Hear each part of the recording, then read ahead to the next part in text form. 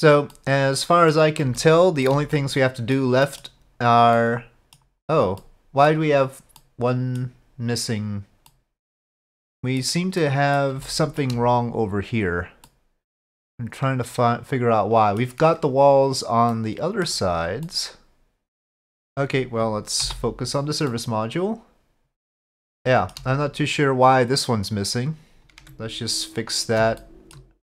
You know what? Let's fix that by copying the one over here. Oh, it's gonna make it difficult for me. Alright. Because n-gons. This is why we don't want n-gons, because it's hard to, like, select stuff sometimes. Okay, so I'm just gonna copy those. And I'm gonna do Shift D. And we are going to... I'm gonna separate that as a different part temporarily. And I'm gonna go into object mode.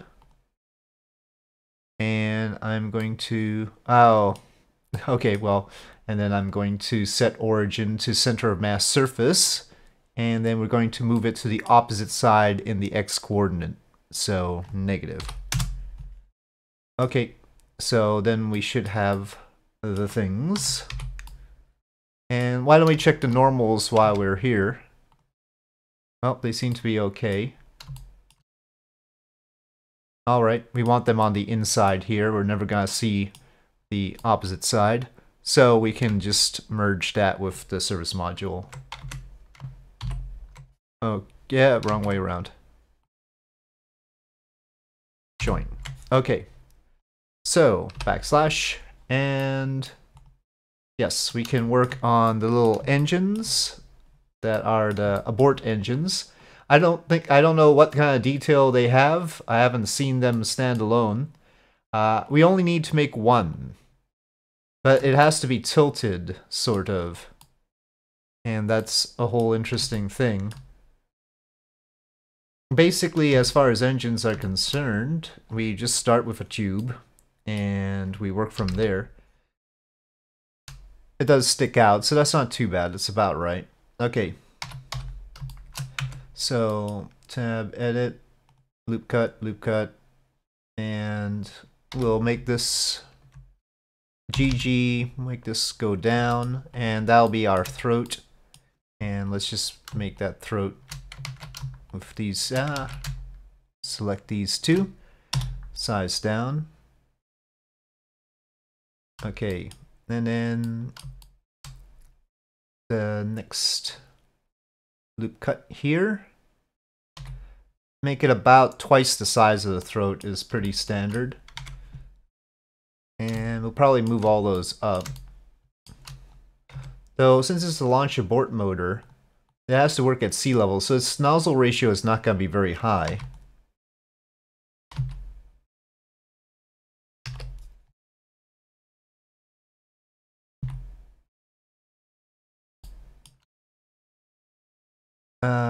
I just want the points, not the whole things, and we'll just move these up a little bit. That's probably okay. And we'll just give this more dimension. That looks okay. And we'll just sort of add some detail, because I haven't seen this particular engine stand alone. So I'll just do standard stuff, extrude, and then scale up. And actually scale down. I could have confined the extrusion, but we don't really need all the normals right now. Though, actually they help sometimes. Okay. So it looks like that right now. And I'll sort of add a jacket to it.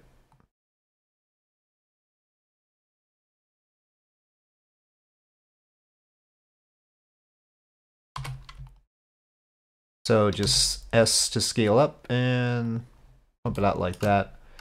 Okay, and maybe we can bevel a few things. We'll bevel this one. Not so many.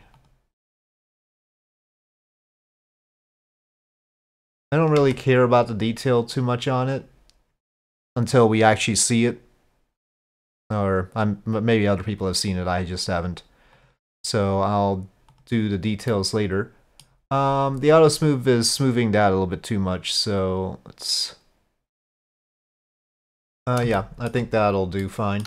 And then the end of it. Inset, extrude into it, and go like that. But we do know that they're tilted from other images, not this one. Now, how much they're tilted, I don't know, but it makes sense for them to be tilted so that they point through the center of mass better. But with their location, I don't know exactly how well they can do that.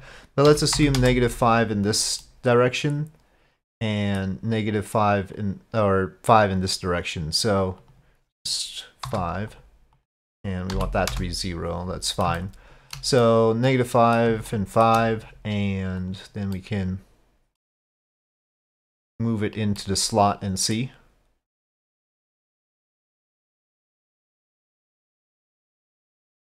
And let's try and see if we can get some round numbers for its location. I guess we'll leave it out. Well, we could put 0.95 or something. Okay. It's a little bit longish. And I'll apply scale right now. Okay, so that's... well, it's hitting the edge there. I don't want that. Tilt-wise, it makes sense to me. So we could have multiple ones and just build it in to the service module, or we could just make them an individual thing and have them placed one at a time, because Kerbal Space Program doesn't always take to having too many different modules on the same thing. And we're going to have the RCS on here. We're going to have the solar panels on here. And then we're going to have the engines. Solar panels and engines, I forget if that's a problem or not.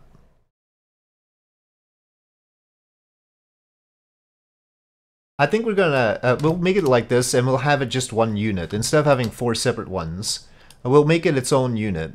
And so we'll apply this mirroring. And it'll just be its own thing. So I'm going to apply the location of it. So it'll be centered at 0, 0. It won't be that high. I would like, actually, for it to be centered at a lower point between the engines. And we'll use the 3D cursor for that. Let's say -3. Okay, and then we'll set origin to 3D cursor. So now their origin is there. And then they'll be their own part, like that. And that'll make me feel better. I don't think they gimbal. So, well, let's name it. And these are abort motors. Or engines, really. Abort engines. Now they need a collider. Everything needs a collider. Let's do the colliders, but first let us... I'll just have them be steel. I'll go for steel texture, so they'll share the texture with the other things that are steel. Okay, so now we are going to save. Let's just save and start working on the colliders from top to bottom. So first the arrow cap at the top, not the arrow cap, just the cap, because we've got something else called arrow cap. We're gonna keep the colliders very simple. I don't want this cap to interfere with any possible docking port. So right at the bottom of it, I'm just not going to have a collider. Now the collider is important for clicking on things. The drag cube can be made from the mesh, and Fermi Aerospace Research generally does that. So instead of having all the vertices, we'll have a few. Okay, I want that, and edit mode. We'll try and make it somewhat more like the shape. And I'll leave it like that so that it can float above the docking port. Otherwise, if we put a docking port in here and it clips into it, then when it separates from it, it may explode. So we want to be careful about that. And this will have material, and we'll call this collider C for cap. And I'm just going to make sure that the cap is its parent. Any other details are not relevant, really. Now, I told you I don't like doing the aerocabs because we're going to have to do a whole bunch of colliders on it because it has to be around the center. Otherwise it will clip into something important like the docking port or the parachutes or something like that and then explode. So we cannot have a single collider for the aerocap. And let's just focus on the aerocap and not my new cube here. Okay, we'll go solid. Okay, so the cube is going to be on, and we are using a cube because it's a simple shape and we don't want, you know, colliders with a whole lot of polygons if we can help it. So we could probably make it even simpler.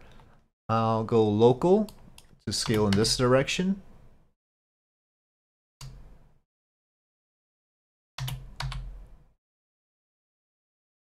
And we're probably going to have some multiple, either 8 or 12 of these colliders on the outside of it.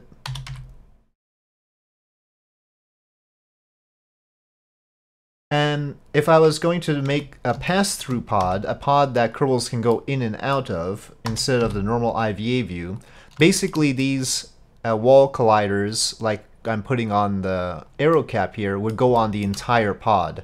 Because we're doing a normal IVA view for the pod, I don't have to do that for this. It's just it's a little bit of an estimate about how wide we want the bottom and the top right now. But basically we want sort of it half showing and half clipped into the aero cap, and then that should be fine. And then we apply location. And that's because we're going to duplicate it and rotate it. But before we do that, we will make sure that it's got the right material, and we'll call this collider A.000 because the program will automatically name the new ones .001, .002, .003, and that'll be easier for us. So Shift D to duplicate, and then let's see what happens when we rotate it. Oh, we should apply rotation as well. So before we duplicate, apply rotation. Okay, now Shift D and rotate.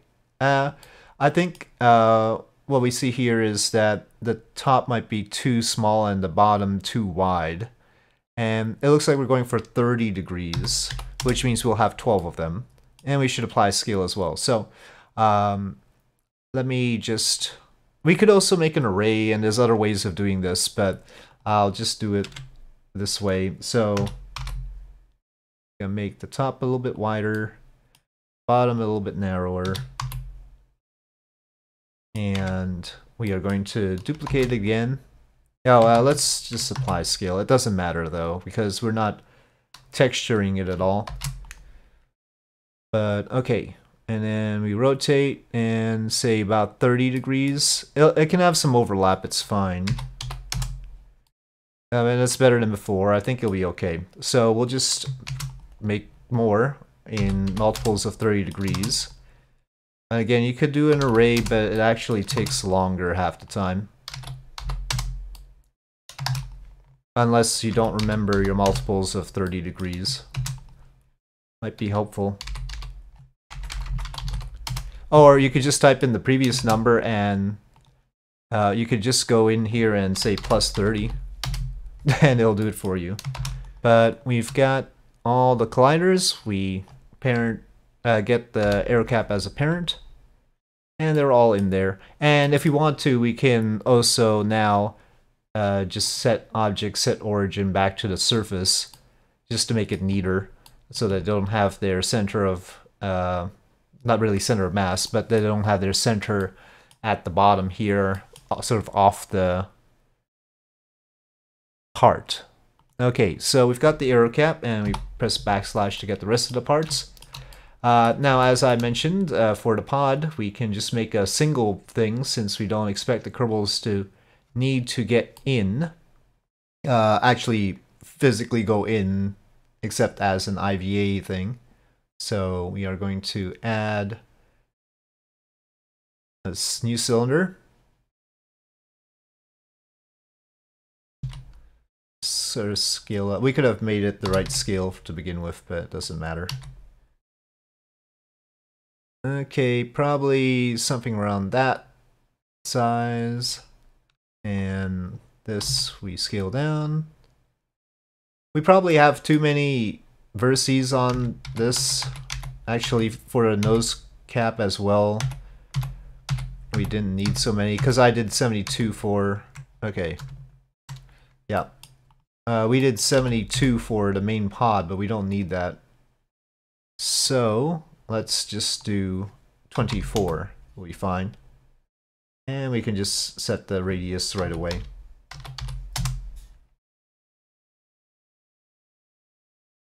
So that'll be fewer polygons for the collider.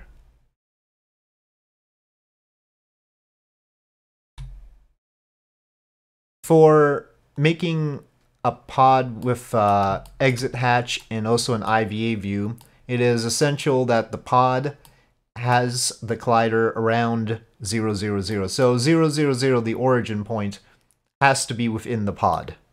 So keep that in mind. Okay, and we're gonna call this another materialed collider. And this time I'm not gonna name it separately, I'm just gonna say 0, 0, 0. And we are going to make sure that the pod is its parent. In object mode, not in edit mode. Okay, so now the pod has a collider. I think the collider, hold on. The collider does go all the way down. It doesn't quite meet this edge. We could make it meet, no. We could make it match a little bit better. The colliders have to be convex. That's another catch here. For Kerbal Space Program, they have to be convex colliders. No concavities. So that is one reason why we had to make the colliders on the AeroCap the way we did with 12 of them. If we could make it concave, then of course we could just make it one collider, but we can't. Kerbal Space Program will not allow that. And in general, I think it's better not to. You're going to select hierarchy and focus on that. We can make another collider for this bit. Sometimes if your mesh is sufficiently concave and not complex, you can just use the mesh object as the collider. It's not illegal.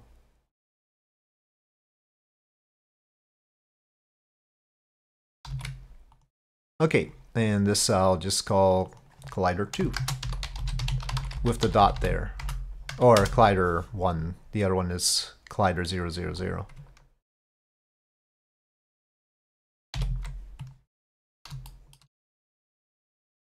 Technically, I think the heat shield would work as one of those standalone colliders, even though it has the steel portion separated off.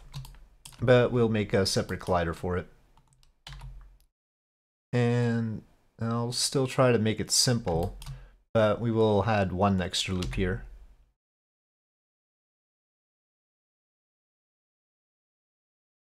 And it'll be just like that. Okay, so what we're looking at, well, let's go solid and just focus on this. So that becomes the collider like that. Okay, and collider H for heat shield.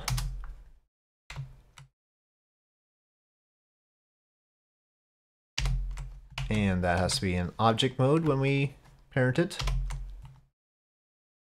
If the hatch is really functional, then it's going to have a collider of its own, and then the collider is going to have to wrap around it. That's another pass-through system thing. Okay, well, this trunk can be complicated or it can be easy. We could just make one collider for it, one cylinder. And I think I will go like that, which would mean that if there is no collider on a part, on a section, then in Kerbal Space Program, not only can you not click on that bit, you can also not place anything, surface mount anything. So if we, right now, if we take a look at the service module here, and we'll select hierarchy, I'm thinking of not having any collider on this top bit above this plane here. And if we're going to do that, then nobody can place anything on it. And also, when they click that part in Kerbal Space Program, they will not be able to pick up the part. They'd have to click down here. But I think it's just worthwhile not trying to, because the heat shield's gonna be in there, and once the service module separates, we are not going to, and I just remembered the umbilical. Once the service module separates, if there is a solid collider here, then it'll probably explode with the heat shield. So we can't have the two colliders interfere with each other if they're on different parts, which happens when one module separates. So we are probably going to avoid that by just not having any collider in that area. So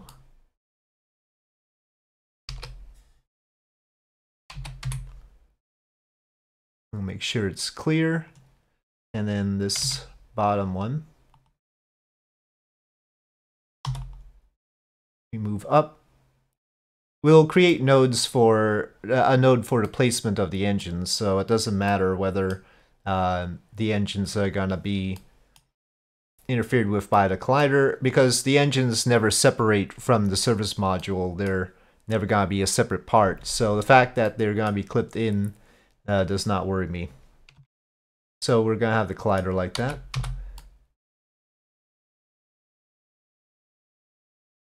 Collider S for service module. A pod 1 also needs to be part of the pod. Let me clean this stuff up. Okay, now the seats and pod interior parent. Okay, there we go. They're all in there now. But basically what we want is each of these be a separate part that we're going to export from Blender into Unity. So the hatch should be with the pod. The windows should be with the pod.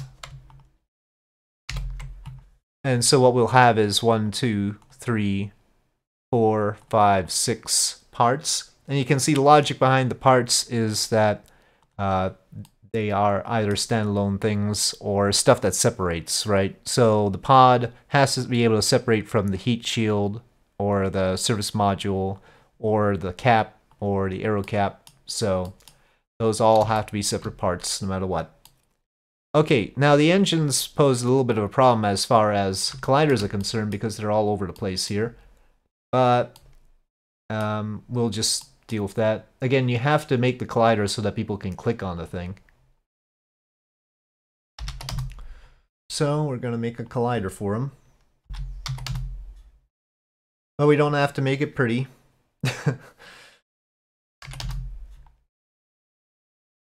I'm not even going to tilt the collider per se. It's extra to do that. One thing we absolutely can't have is the collider blocking the thrust vector. So I'm going to move it up a little to make sure that when I place a thrust vector, the collider is not going to interfere with it. But yeah, right now it's not tilted the same way as the engines, but I think it's acceptable. Since the colliders have to be convex, we can't just mirror it. I'll just duplicate it. And I'm just going to call this collider E.000. And I'm going to duplicate. Yep, no, I don't want to move the duplicate yet. So Shift D and then left click to just confirm that. And I'll move it to the opposite X. So we get one there. Shift D, move it to the opposite Y. And then Shift D, move it to the opposite X again. Okay, so now we have the 4 engine colliders. We can make abort engines the parent of that. And so we've got colliders there, colliders there. There's one collider for that. The heat shield has its collider, pod, and service module. So I did not put colliders on the RCS ports, which means that somebody cannot place anything on top of those. I'll just say that that's a rule. I'll do the umbilical. Okay, so I don't plan to animate the umbilical such that it releases, but we can put it on anyway. It seems like it's below the hatch. It's right here. So that's where I'm going to put it. you can see the hatch location and the umbilical. So it's a little bit offset, but it's basically right here. And it has to extend all the way down to the pod down here, the service module. It looks like a cube to me. And so we're basically going to do it similar to the way we did the RCS blocks.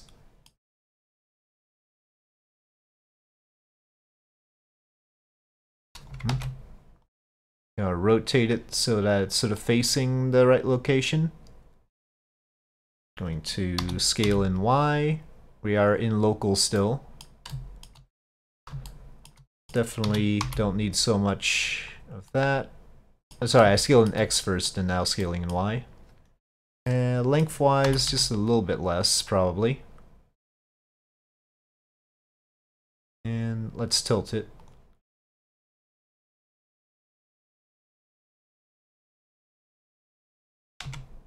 Okay, now we are in edit mode. And we are going to create some new geometry. The first thing is it has a bend in it, quite obviously. Right around here-ish. And we will need an edge loop for that. And beyond the edge loop, this edge basically goes straight up and down. And I'm going to move that a little bit lower. This edge in. Oh, all the edges in, really. And this a little bit shifted down. The bottom one probably shifted up a bit. So roughly like that, but now of course we are going to use subdivision surface to help things out. It's definitely not that wide. Maybe I'll just bevel. It looks pretty sharp on some edges. It's not quite meeting the pod right now. We're not gonna put a collider on it, so even if it clips in, we're not going to worry. Okay, so Control B for bevel, and we can sort of make a few more edges there. This edge is also a little bit beveled, but not that much.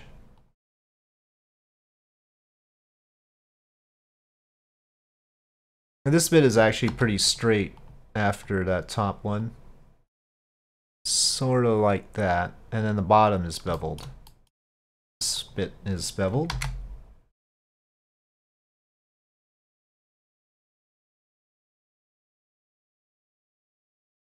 And this we can bevel as well.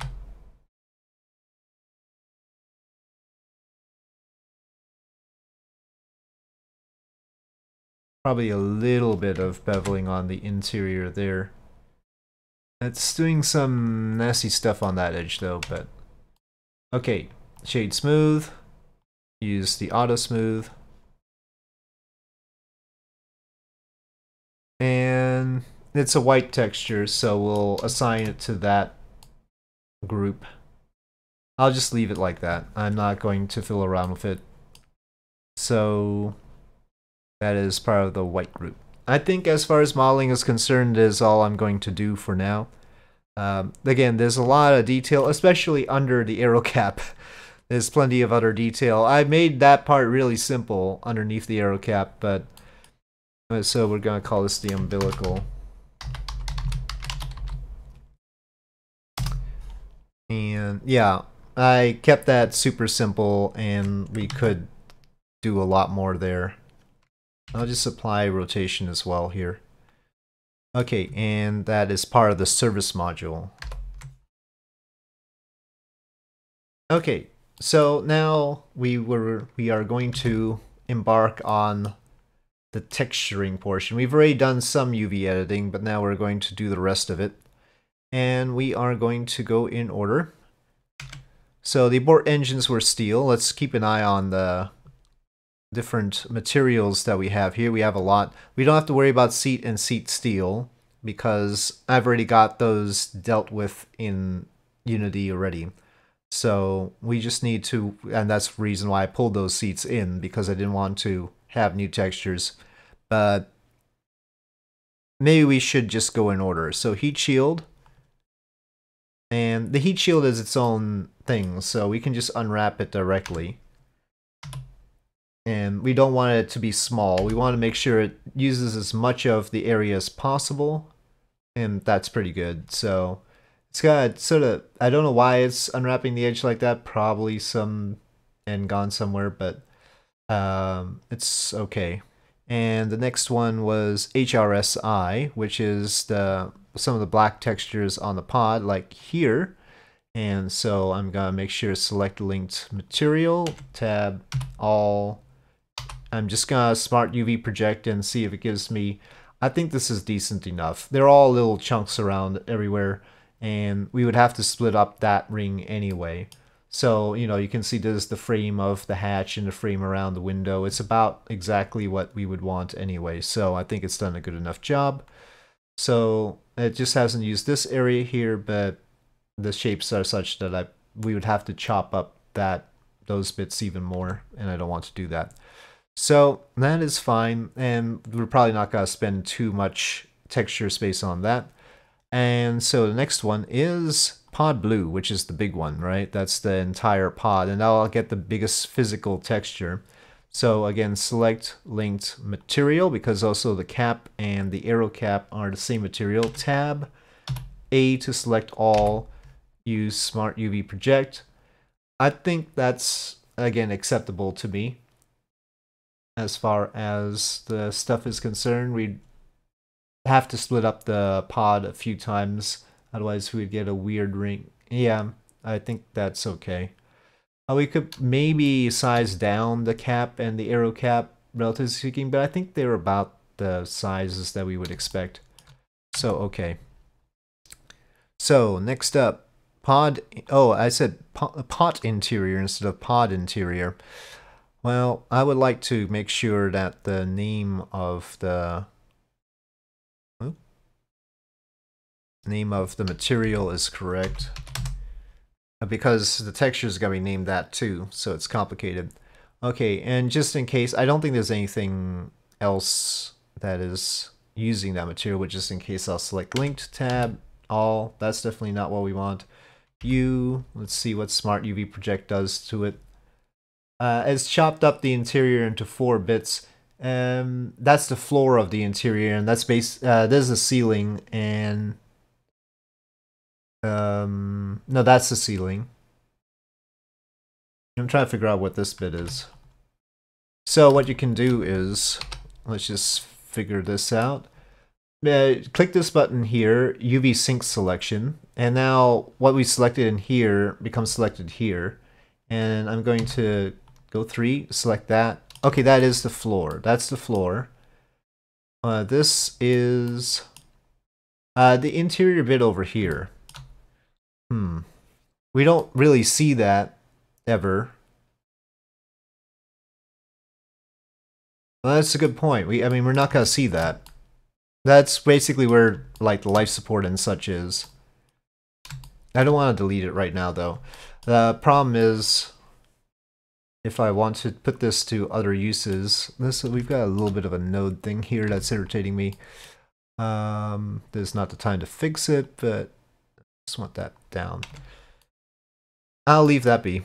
Probably we could optimize that a little bit more without having those bottom portions that we're not going to see. But for now, I'm leaving that. Okay, back to UV editing. Actually, we need to do the steel. And, oh, the solar panels. We didn't have a solar panel thing. Solar panel. And the radiator. We'll have another material, radiator.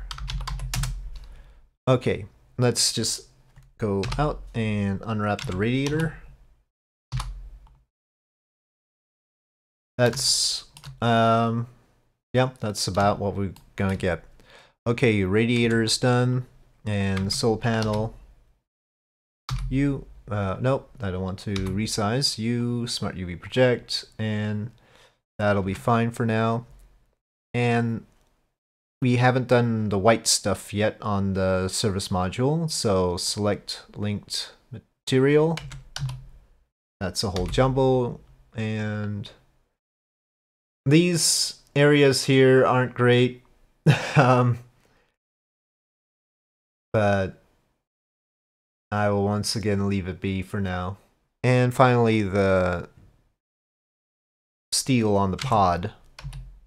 Let me make sure. So that's pod, and then the abort engines also have the same material. So all... Okay, so we've got these sorts of maps.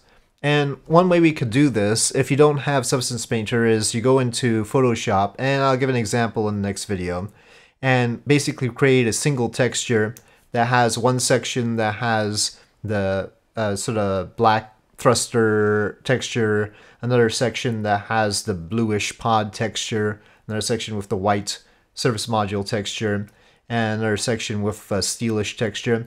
And then you just maneuver these into the right location, and then you will use image texture here and just have the same texture for all of them, or you could use 2 or 3 different texture files and assign them here. You'll click image texture and open the file that you want to use. So I'll show that in the next video, but in reality I am going to use Substance Painter to do the version I want. So anyway, but we've got it UV unwrapped in the least difficult way possible, though not as optimized as you might want it. But anyway, with that, we have completed the modeling part of this, and we will mainly be turning to texturing in the next video. So with that, thank you for watching. I hope you enjoyed these videos. If you did, please do press like. If you have any comments or suggestions, please leave them in the comment section below, and I'll see you next time.